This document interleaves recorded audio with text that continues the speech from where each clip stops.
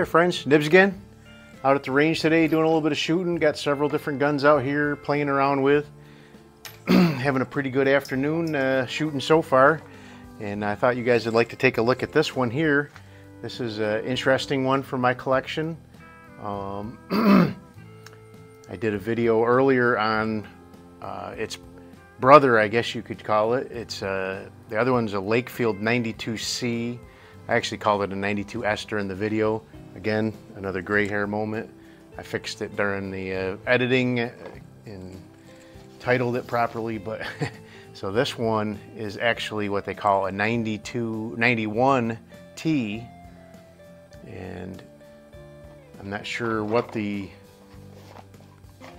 model designations, how they work those, but the main difference between this one and the 92C is the 92C is kind of more of a sporter. This one's more of a target profile gun and has a heavier and longer barrel, and it's a single shot. The 92C it does have a kind of a bull barrel profile, but it's shorter and it has a 5-shot magazine. So I'm going to go ahead and we'll do a couple of groups with this one. This one was giving me some troubles, and I played around with it and got it wasn't ejecting, it wasn't extracting well and wasn't ejecting well, but I played around with it and hopefully it'll behave while we're doing the videos here. But I got my camera running out at 50 yards and I'm just shooting the Federal automatch. Again, like the 92C, this one really seems to like this kind of middle of the road speed. It doesn't really like the standard velocity too well. It does okay with the high velocity stuff, but the stuff here that's just rated right at 1200, it really seems to shoot that best. So let's go ahead and shoot a couple of groups.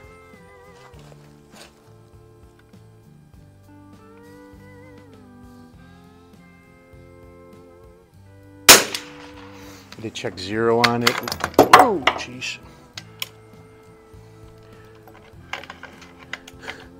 The trigger did not reset, and I yanked the bolt right out with the extracting the last round there. So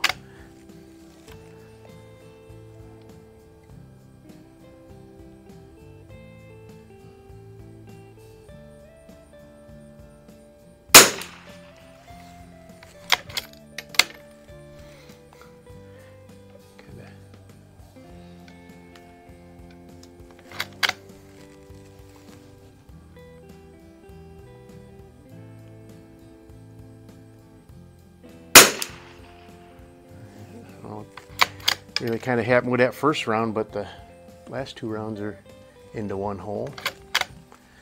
So a little bit of history. I gave some of the history when I was talking about the 92C, but if you're just watching this video and haven't watched that other one, Lakefield was a company from up in Canada that produced guns from, I'm not sure exactly when they started, but I know these ones they made in the 60s and 70s and up into the 80s.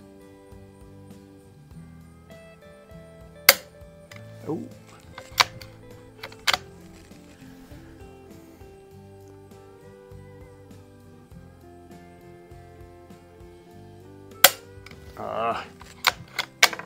Let me take a look here. Boy, it's hitting it really good. I don't know why it's not going off. Let's try a different spot on the primer here. But in the 80s, Savage bought out the Lakefield company and started producing these same guns under their brand name. And they called them their Mark II and Mark I and Mark II. Mark I was a single shot like this one, and the Mark II had a magazine.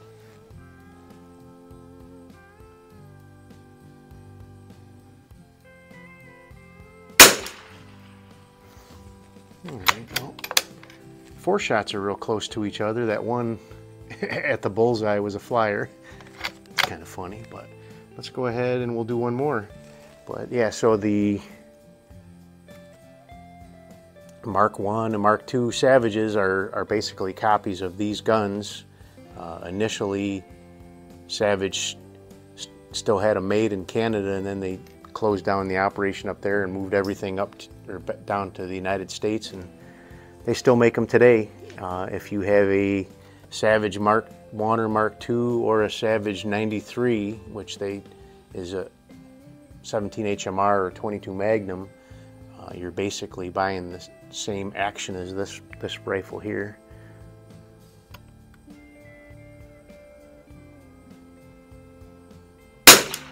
This one has a really nice trigger that doesn't reset.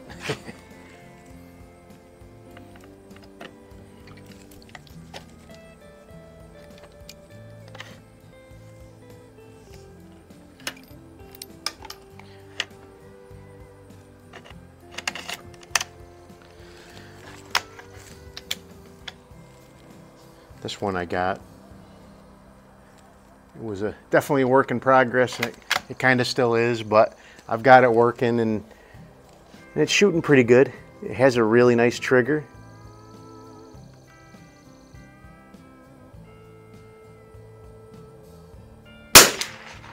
All right, now we're starting to get somewhere.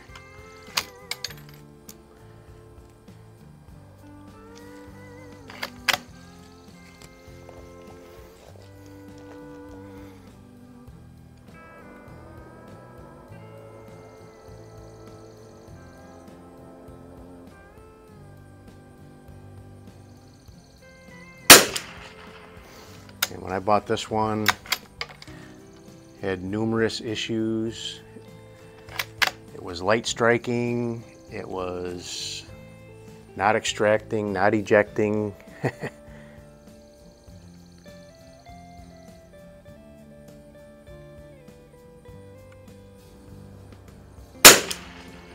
That's looking a lot better. That's what I kind of expected from this gun. So I just have kind of the lower grade Nikon Pro Staff 3-9x40 on top here, but that really makes a nice 22 scope. So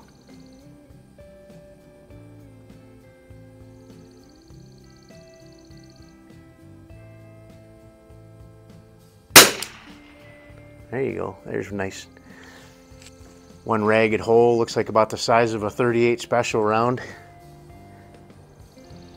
That's what I kind of expected from a nice gun like this, but there you go. So there is the Lakefield Model 91T, and I did a video earlier today, and they'll be right next to each other probably in my lineup of videos of the 92C, so you can go and take a look at that one too. But they're both pretty nice guns. The 92, the first group I shot with it was really nice. I did another one and it kind of blew open. I don't know what happened there. The wind was swirling around. I'm going to blame it on the wind. I did another group and it got quite a bit better, but not as good as the first one. But you know, this one, the first group, not terrible, but nothing to write home about. But that second group, one ragged hole, can't ask for much better than that. So anyway, there you go. Get yourself a Lakefield. It's kind of a neat little piece of history. If you're into Savages at all, I have quite a few Savages in my collection, and so I thought it would be kind of cool to have a Lakefield, to be part of that history that I have in my collection. So anyway, hope you liked the video. If you did, like, share, and subscribe. Make sure you hit that notification bell. You'll be notified when I do post up new videos. Till next time, have a great day.